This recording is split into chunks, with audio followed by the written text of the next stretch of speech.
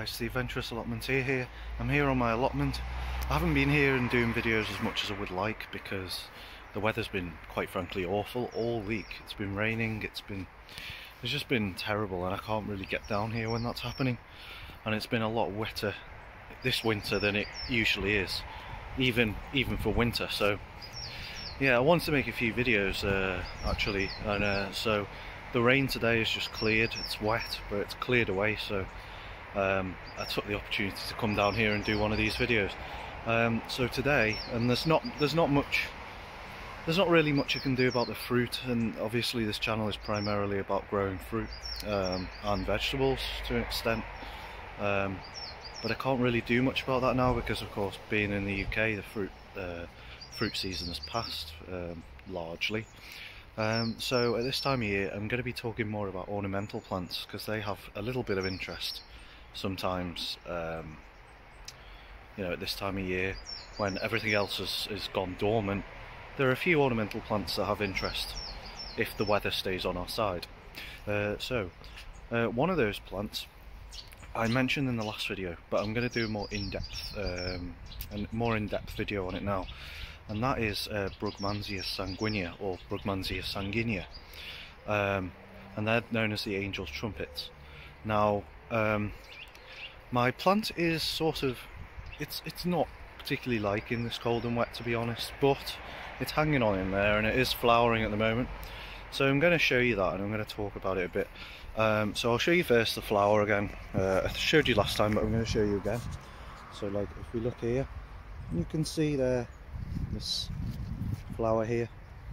Yep, there it is. It's, don't forget, here it's the 16th, I think it's the 16th of December today, I can't remember. But yeah, here is the trumpet, and in there you can see it's very nice. It's very colourful. This is sort of lost some of its colour actually, but if I can show you, yeah, that's the shape of it, and this is the inside with the reproductive parts of the plant. So yeah, that's the flower on there at the moment. I've got a few flowers on here. I've got a few developing ones, like this one. Sorry, this one here. I've got some around here, I believe. Where are they? There's one. There's one there. I've got a flower here. There's a few around the plant. Obviously, it's looking a bit tired. If you look at it, it's a bit droopy. It's not the greatest. It's not as healthy looking as it usually is in summer, but it's hanging on in there, and hopefully, if we avoid the frost, maybe it'll get through winter. As it is now. Last week, in one of my videos, I said that it won't get through the winter, but what I meant was it won't get through the winter in its current form, i.e. the stems won't last. But you never know, never say never. So basically what I'm going to do now is I'm going to tell you a bit about this plant. So it's quite an interesting plant. It's in the Solanum family, which is the same as potatoes, tomatoes, and other plants, including this one down here, which is also a Solanum relative. And this actually hails from the tropics and subtropics. This is from countries like Peru, Colombia, Venezuela, yeah, places like that in northern parts of South America. And so it seems counterintuitive that this thing will grow here at all, because it is a tropical plant in technical terms. However, what allows this to grow here is the fact that it comes from montane regions in those areas, so where the annual temperature is a lot lower than, say, at sea level in the tropics. So it's more suited to our climate here, and that's what allows it to grow to this dimension in 1 year. It's also what allows it to flower quite well in the winter, and it's also what allows it to grow back when it does get hit by frost and is returned to the ground.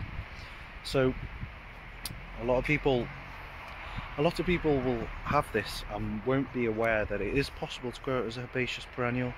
It doesn't negatively affect it.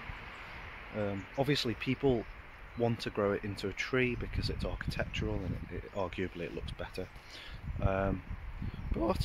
but you can grow it like this as a herbaceous perennial, returning from the ground every summer.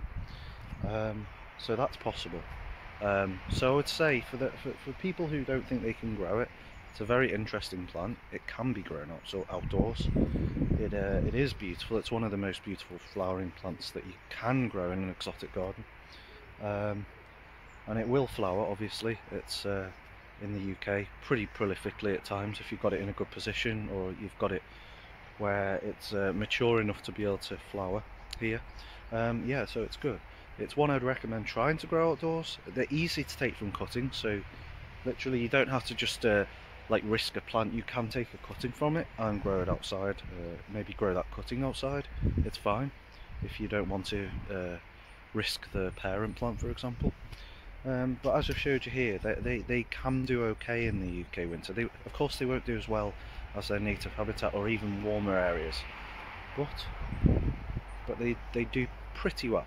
And it's really interesting to see this still in leaf this winter, because usually by this point in December they've been hit by frost and they're down to the ground, and it's a long distant memory, the flowering. But yeah, it's still trooping on, which is great.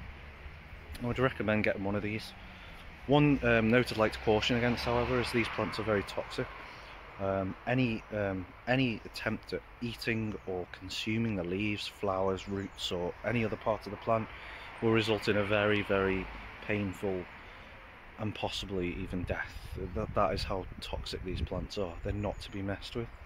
So obviously you might want to think about when you're planting it around pets in the garden or children or something like that. But you know, if you don't have those, or you're not worried about that, yeah, it's a great ornamental plant, and it will last as well. Great in this cool climate. So anyway, I hope you enjoyed that video. If you've got any questions, or you want to share your experiences with Brugmansia sanguinea, or other Brugmansias for that matter, let me know, and I'll appreciate that. Also, leave me a like, and please subscribe to my channel if you haven't. Thank you for watching, and I'll see you next time for another video.